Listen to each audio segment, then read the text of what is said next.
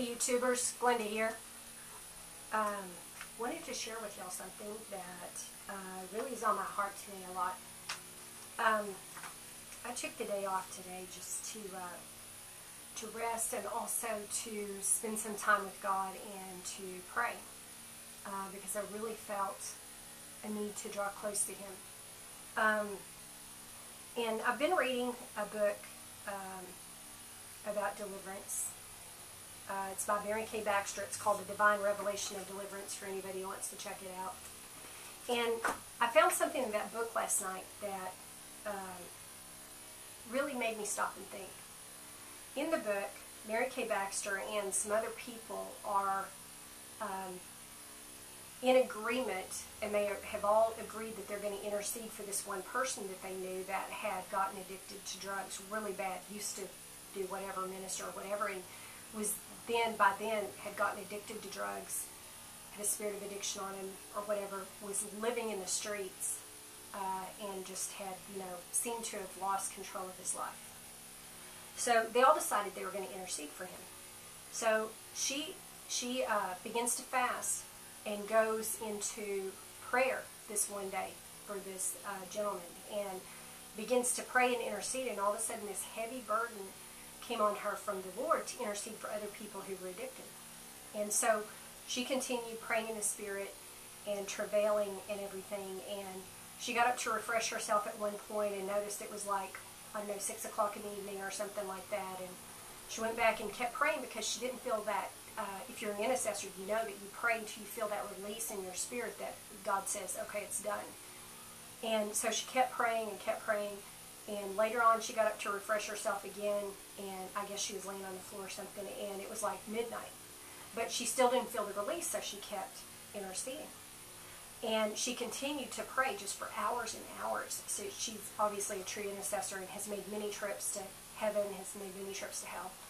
And about, I think, 3 o'clock in the morning, she got up to refresh herself again, but still no release. So she said her body was tired, but she kept praying. And at 6 o'clock in the morning, she got a vision.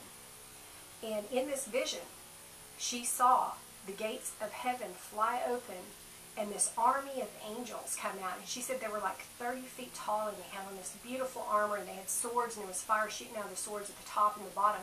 She continued to watch, and apparently these visions went on for hours.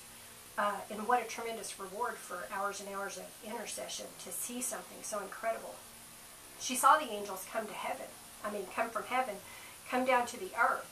And as she was interceding, somewhere along the point when she was interceding, she saw people in the spirit. She saw like this boy that didn't have a shirt on, and he was being beaten with a club in an alley. Just this guy that was just beating him to death, clubbing him to death. And she saw in the spirit that the man who was doing the beating was demonized. She saw people in bars that were drunk. She saw people in their house that were addicted to drugs. She saw people all over the place in all these situations where addiction had them bound or it had affected their lives.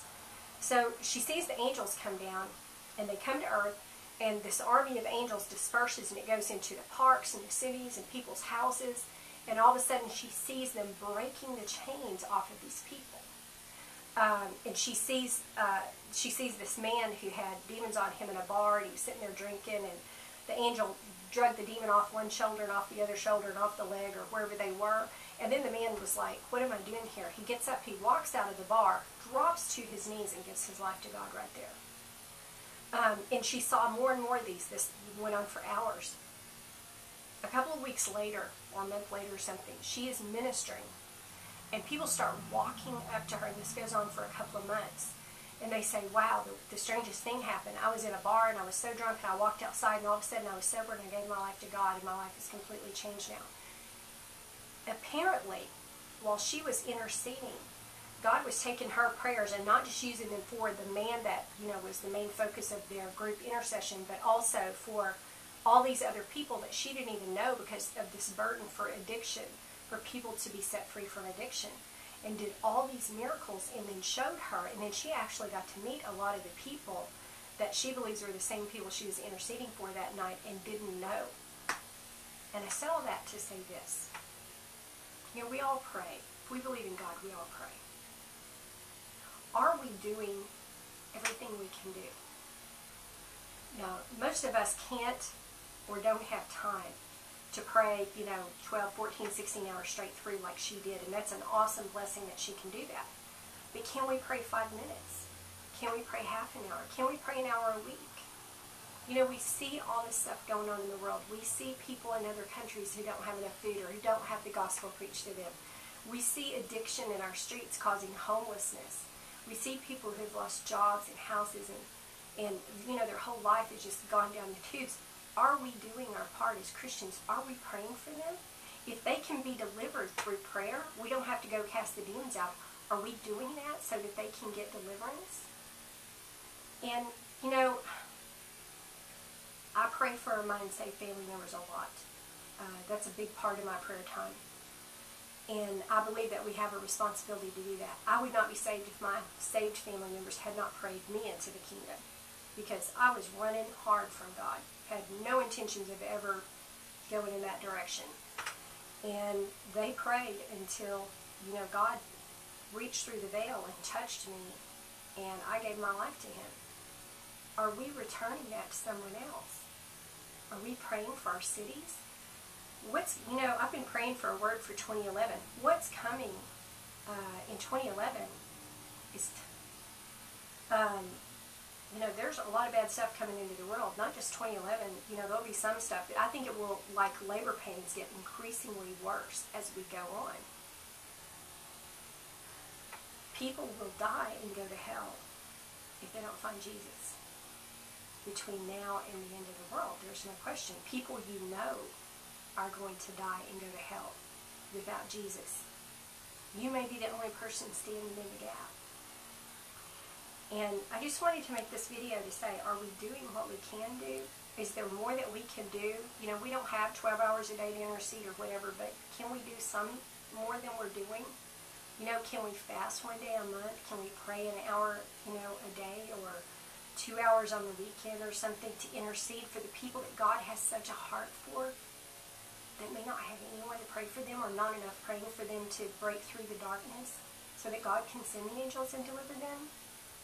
I got to thinking about, the Lord has been speaking to me about this town that I live in, and I live in like a little one-horse town. It's a bedroom community north of Dallas, but there's not much here, and I've asked God for a year and a half, why did you send me here?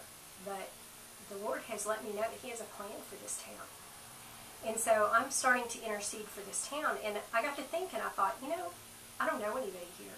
I have like one friend here.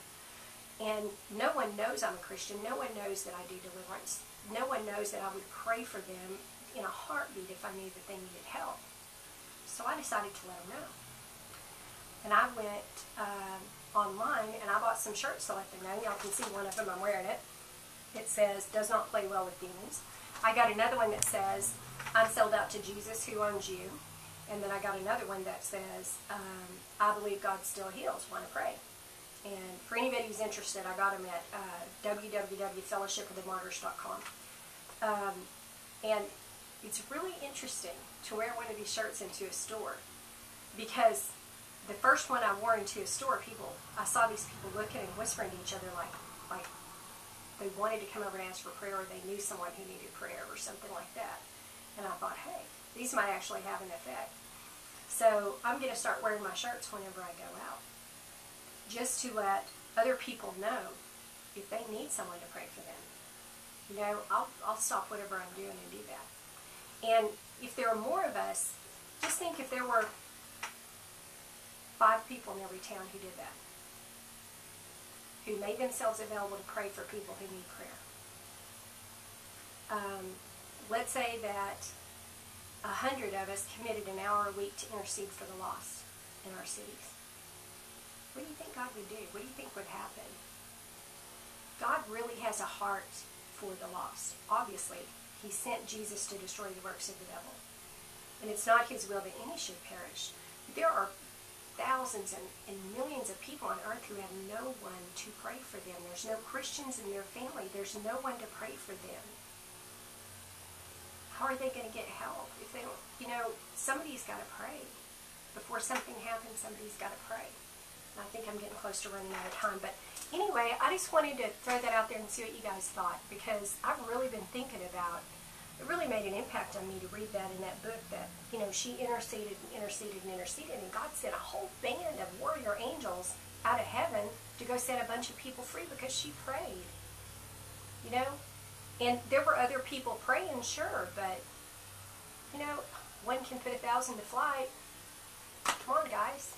You know, we need to do our part. We need to try to set some time aside for God and do what's on His heart. Not, you know, go to Him and ask Him for what we want, but let's see what He wants. But I'm out of time. God bless you guys.